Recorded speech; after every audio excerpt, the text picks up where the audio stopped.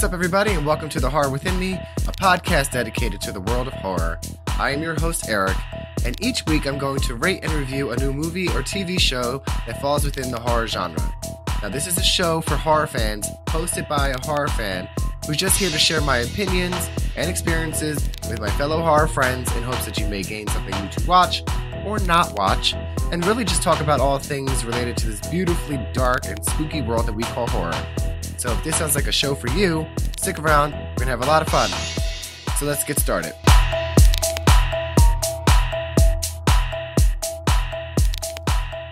Hey, what's up, everybody, and welcome back to a brand new episode of The Horror Within Me. I'm your host, Eric, and this week's episode is episode 48, and it's going to be talking about the 2023 film Knock at the Cabin by M. Night Shyamalan. Now, this is not the first M. Night Shyamalan movie that I have reviewed. I think the first one I did so far was Old, and that got mixed reviews as well. So I'm interested to dive into this one because before I even watched the movie, before I even read reviews to prepare for this week's episode, I talked to people in my circle that either loved it or hated it or didn't never want to see it, and I automatically always wanted to see this movie because A, it looked intriguing to me and it looked entertaining to me, but two, also because it had the lead characters were two gay males and they had a baby, and I just was very interested to see how that was used in media because it's not always used the way that it should be used. But before we get into the whole episode, I want to give a little update on everything. So it's been a while. So we didn't have an episode last week. Last week was Easter. I thought about trying to get this in time, but my life has been so crazy since then. I recently have not only just a new part-time job, I've recently just been offered and accepted a new full-time job that I'll be starting next month. So there's a lot going on. I'm very, very busy, but I'm not too busy to still love my horror people and try to do this. But with those changes, and one of the other things that has changed and is going to be down for a while are video episodes on the YouTube channel. The platform I was using is not working properly for me and my computer right now, so doing the recording and the video aspect and getting that done is going to be on hold. I don't want to say permanently, but I don't know when the video episodes will be back up. So if there's anyone that watches this, please, I will post something on the social channels that the YouTube is down, so you can still listen to the episodes every week wherever you listen to your podcasts. Well, now that the formalities are out of the way and all that fun stuff, we're going to jump right into it. Episode 48, Knock at the Cabin. We're going to start off with the synopsis from IMDb, which is, while vacationing, a girl and her parents are taken hostage by armed strangers who demand that the family make a choice to avert the apocalypse. The movie is starring Jonathan Groff as Eric, Ben Aldridge as Andrew, Kristen Coy as Wen, David Bautista as Leonard, Nikki Amuka Bird as Sabrina, Abby Quinn as Adrian, and Rupert Grint as Redmond. The movie was released on February 3rd, 2023, directed by M. Night Shyamalan, produced by M. Night Shyamalan, Mark Beanstalk, Ashwin Rahan, written by M. Night Shyamalan, Steve Desmond, and Michael Sherman. It has a rating of R with a runtime of 1 hour and 40 minutes. The genre on IMDb is a horror, mystery, thriller. The tagline for Knock at the Cabin is "Save your family or save humanity, make the choice." And the IMDb rating is a 6.1 out of 10. Rotten Tomatoes are tomato meter of 67% and an audience score of 63%. All right, so let's jump back up to that cast real quick because I just want to get in there. Jonathan Groff, I know mostly from Glee. I believe he was ends up being Rachel Berry's husband or something like that. But yeah, and Dave Bautista, I know him mostly from Guardians of the Galaxy. But the one that always stuck out when I first saw the trailer, aside from Guardians of the Galaxy dude, was Rupert Grint. If you don't recognize the name, he is the actor that played in Harry Potter. Oh my God, I'm drawing such a blank on who he is. He's the main guy. Ron Weasley. Yeah, Ron freaking Weasley stars in Knock at the Cabin, guys, and as one of the quote unquote villain people that come to the cabin. So it was interesting to see him. Obviously, he's a grown man at this point. I haven't seen him in anything else that much. So for me to see him in that role, I think he did a great job. It didn't bother me that he was, Ron from Harry Potter. I mean, that was ages ago, and of course, this person needs to continue to act and do different roles. So I thought it was cool to see him in a different kind of way. Um, it was released not that long ago, so again, this is keeping on theme with trying to keep up with the newer movies. And I personally like M. Night Shyamalan, even if I don't like his work all the way. Like everything, like I wasn't a fan of The Happening. I wasn't a fan of The Village per se. I remembered some of it, and so I'm not going to sit here and say that everything he does is a hit, and that I've seen everything either. I haven't seen Glass or Unbreakable, so I need to catch up on them because I heard they were actually really good, and maybe we can jump into that whole world of that because it kind of blends with, I believe, Glass is a Unbreakable and Split kind of you know cohesive project. Um, but before we move on to get into the reviews, we have to do this week's terrifying trivia question.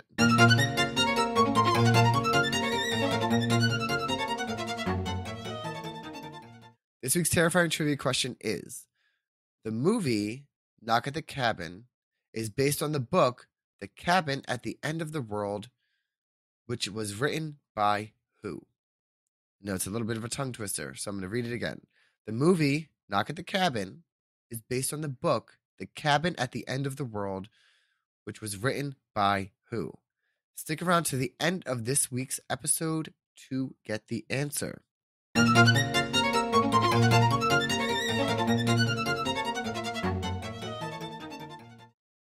All right, here we go. This is going to be the part that I always have the most fun with. Uh, let's dive right in. Top 3 best reviews on IMDb for Knock at the Cabin by M. Night Shyamalan. The first review is titled, I loved Knock at the Cabin. I'm the third person to give a 10. Before I read it, let's talk about the title. I'm the third person to give a 10. This was written in the day it was released. So, I mean, but are you counting how many people? I mean, that was an odd thing to put in the title. Anyway, here's a review.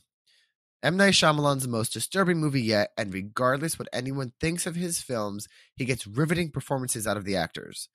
The only film of his that is truly rubbish is The Happening, and the only other one of his that is R-rated.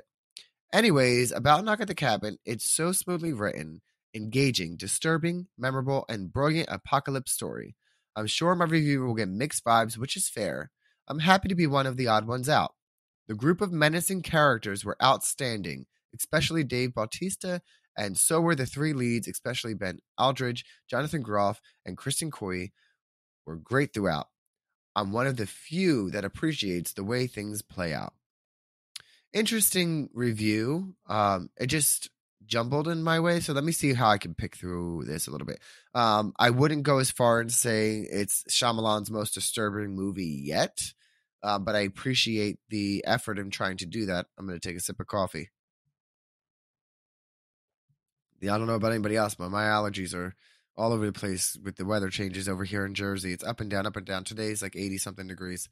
Anyway, but I do agree that the film gets his films get riveting performances out of the actors. This is no exception. Everyone does an amazing job in this movie. For the people that are in it, we have like 8 characters altogether, 7 characters that we get, and they all did like such a great job. Also agreed. The only thing that's rubbish is The Happening. I just don't understand what was going on in that movie, and I'm not gonna. This is not the time to review it, but agree. I didn't realize that this was R-rated and the only other R-rated film. I know he does a lot of PG films, which is fine, PG-13 films, but it's interesting that that's a little fun fact that I learned reading this review, and I didn't actually fact check, so I could still be wrong. I agree that it is written, engaging, disturbing, memorable, and brilliant. I do agree with all of that. And yeah, your review will get mixed vibes, I'm sure, because it's such a mixed, you know, movie on what people. I think I told someone that I saw the movie that I work with, and they were like, "No, God, I never want to see that." Like, just very, very adamantly against it. And this is a fellow horror friend, so this is just one of those things that you love or hate. I don't know if there's any in between. I haven't found an in between review yet.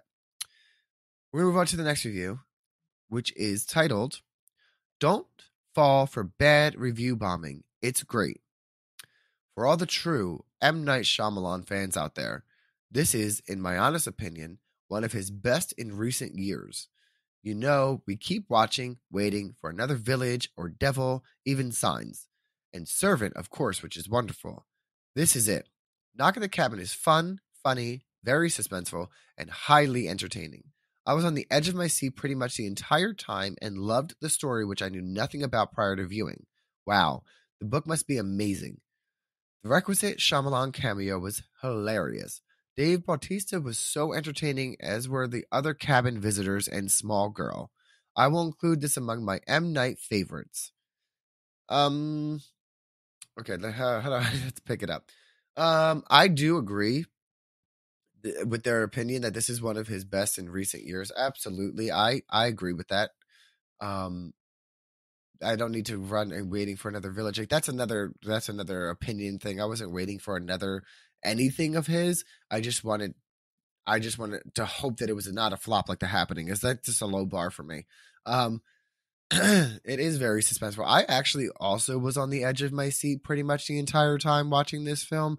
Not really sure why. I mean, I know why, but it's not like it does that to you. It keeps you there, in my opinion.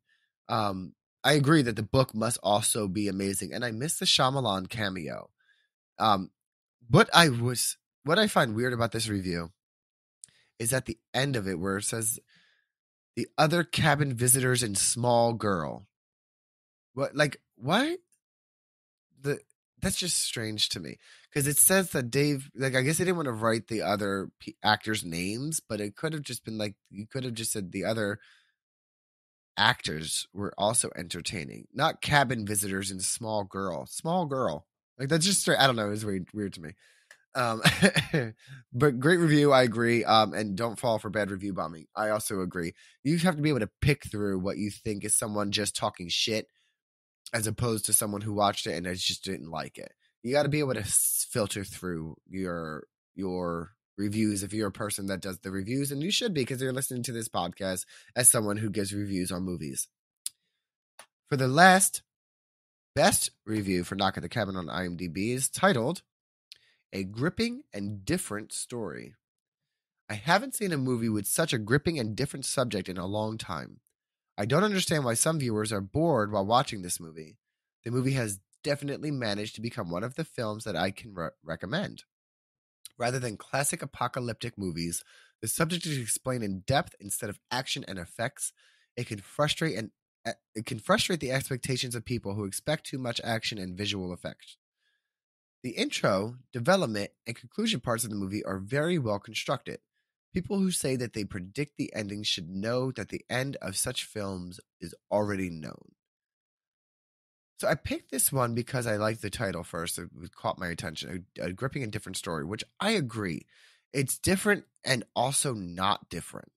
Because it's a very classic tale on certain aspects of it, and it's just weaved very differently into how we view Shyamalan, apocalypse. Like, is it real? Is this not real? What is going on here?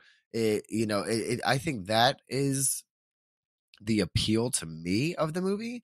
I also don't know why some viewers were bored, but I can if you are only here for high, this is something that you have to. This is a movie that is going to have you thinking. You have to pay attention to. It's not something that's throwing flashing lights at you to keep you busy and loud sounds to keep you engaged. If you're that kind of viewer, probably would be bored watching this movie. I don't know what they mean by people who say that they predict the ending should know that the end of such films is already known. I mean, some people say they predicted the film. I I can say that me personally, I predicted a different ending for the film. So I just will leave it at that without giving any spoilers. I just predicted it differently. But those are the top 3 best reviews for Knock at the Cabin. We're going to get into the top 3 worst reviews on IMDb for Knock at the Cabin. And fittingly so, the first titled review is called A Knock in the Head. Here we go. Let's face it, at this point, Shyamalan had been a hack for over a decade. This movie isn't esoteric, it's not misunderstood, and it's not unique. The only thing unique is the fact that it was produced rather than simply throwing this pathetic screenplay into a furnace. Truthfully, outside of Sixth Sense and Split, Shyamalan can simply not write a decent movie. You'll see the same fanboys that somehow gave Old a 10 singing the praises of this poorly written script. If you want to waste 2 hours of your life, fight off sleeping, and waste $50 to prove you're right, be my guest. It was more fulfilling staying home and watching SpongeBob reruns. This is really hard to read because it's so fucking typoed, and just the grammar is just terrible. Like, it says let's face it at this point, but it's let's face, comma, it at this point, comma. Shyamalan is spelled wrong. What else is going on here? Truthfully, outside is out. It's spelled like that. Shyamalan again is misspelled. I don't know what's going on here. So please spell check. I'm literally have this in a Word document, copy and paste it on a Word document to read for you guys, and it's telling me the typo. So please, people that want to write reviews, especially bad reviews, and you want to come off like you're doing an intelligent review, here's my advice. Write it in a Word document. That way, when you're illiterate, it can help you write it. And then you can kind of like click it and it'll autocorrect for you. And then like when you post it on there, you can try to pass a little bit better as an educated individual of society before just trash on the internet, talking about other people's work of art, and you can't write a fucking paragraph. So I don't obviously agree with this review. He had been a hack for over a decade. Why the fuck are you watching his films then? This movie came out this past February, a couple months ago. If you felt that he's been a hack for over 10 years, why even go and see this movie? You saw this movie, you wrote this review on February 8th. This movie came out February 3rd. So you were like excited to go and see it, like opening weekend. Were you like, I don't understand what you expected. If you thought he was a hack for over a decade, why even go? And then you'll see the same fanboys that somehow gave Old a 10. But if you're not a fan of him, why did you go? That's what I don't understand. Did you actually see it? Because there's nothing in here about the movie. It's really just it's a trash review. You have no plot points. You have nothing in here. So did you actually go and see the movie, or did you just write a fucking review that's just poorly written with misspells and grammar errors? Second, where the fuck are you living that you wasted $50 to see this movie? I've never spent $50 on a movie ticket or rented a movie for $50.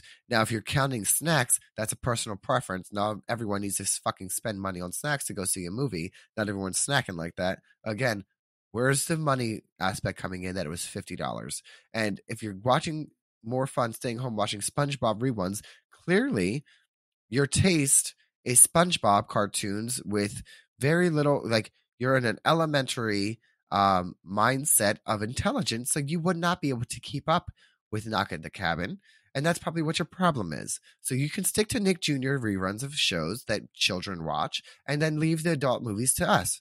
And that's all I'm going to say to you. I'm going to move on to the next bad review, which is titled, Shyamalan, Stop Making Movies. Here we go. Oh my God. How this ridiculous C-grade movie got financed is beyond me. Is there a race to the bottom for M. Night Shyamalan? 4 folks show up at a gay couple's cabin to inform them they must choose someone to sacrifice in their family. In quotations, or in parentheses, it says, they have a little girl. or else all of humanity will die. The whole film is them talking with this couple. There is nothing scary, suspenseful, thought-provoking, or interesting in this film. I multitasked in order to watch this garbage. Otherwise, I wouldn't have made it to the end. I felt nothing, not one emotion, other than shock at this appalling excuse of a film. You're homophobic. I'm just going to start off with that. You're fucking homophobic. Second of all, C grade movie. Yeah, no. Do you understand how that works? Do you understand what classifies that? No. Anyway, is there a race to the bottom for M. Night Shyamalan? Again, why are you? Did you actually watch the movie, or are you just hating? Because this is why I feel like you're homophobic, and you didn't watch the movie because you put four folks show up at a gay couple's cabin.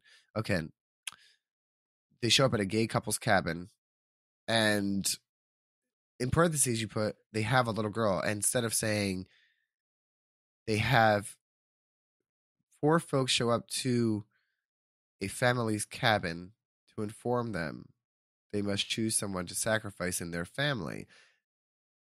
Do you know what I mean? And then the whole film is them talking with this couple. Literally, that your little sentence of what the film is what you can see in the trailer. You put nothing else in there, so I feel like you saw the trailer, saw that it featured two gay people and with a kid, and that pissed you off. So you want to put people off and not see the film. I'm not really sure because you put nothing in here. You said nothing is scary, suspenseful, thought-provoking, or interesting in this film. But you're not putting anything else in there. You didn't even say anything about like the M. Night Shyamalan twist, or if you put nothing in there. You just talk shit about it. And I'm just going to call you a homophobe. And then if you find this fucking review one day and you know that this is you that wrote this piece of shit review, come to me and prove me wrong that you aren't. I'm just curious. I'm going to go on to the last review for the worst reviews on IMDb for Knock at the Cabin, called Don't Waste Your Money. Don't watch unless you want to fall asleep. Terrible, terrible, sucks, horrible. Don't watch this movie. Was the worst movie I have ever watched in my life. It made 0 sense and I wanted to die. A person next to me fell asleep and she slept through the entire movie and didn't watch the entire thing. Don't waste your money. I would rather watch a soccer game. It was that wrinkle. I would rather watch a woman's JV basketball game than this. I could make a better TikTok movie than this. I would rather sit down and talk to my girlfriend's parents for a full 2 hours instead of watching this movie. L movie. Fuck, that was so hard to read. It is so hard to read because it's just, okay, you are an inbred, homophobic, probably racist person, and also misogynistic, and probably all of the terrible things that people say about these type of men. What in the fuck in hell is this review? What?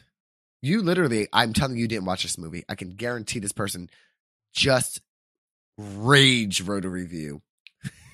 They saw this fucking film came out, because this was written February 4th. They saw this film came out. I'm telling you right now, every little fucking clue in this review that you can try to pick out of this garbage ass review is they are not supportive of gay people in any way. This person did not pay money to go see Knock at the fucking Cabin. They saw the trailer and rage wrote a review on IMDb with their little keyboard.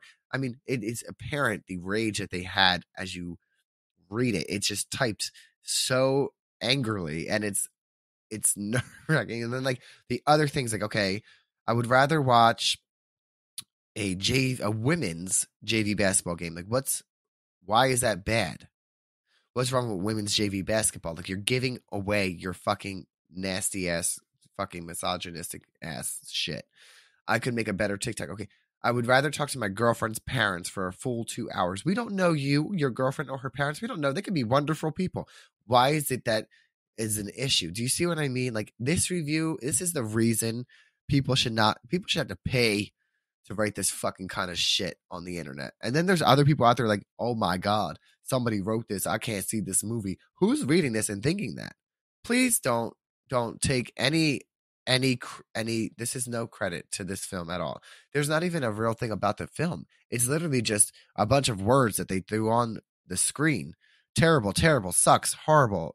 What the fuck? I wanted to die. So what? That, oh my god. I had to end with this one because it's that crazy to me.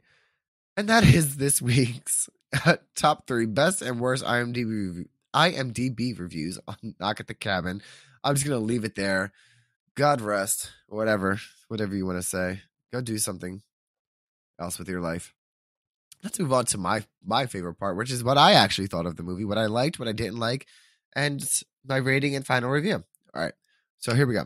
What I liked most about Knock at the Cabin, this is going to be a shocker to you guys. I guarantee you're not going to ever think I've said this. The main characters were a gay couple with a daughter.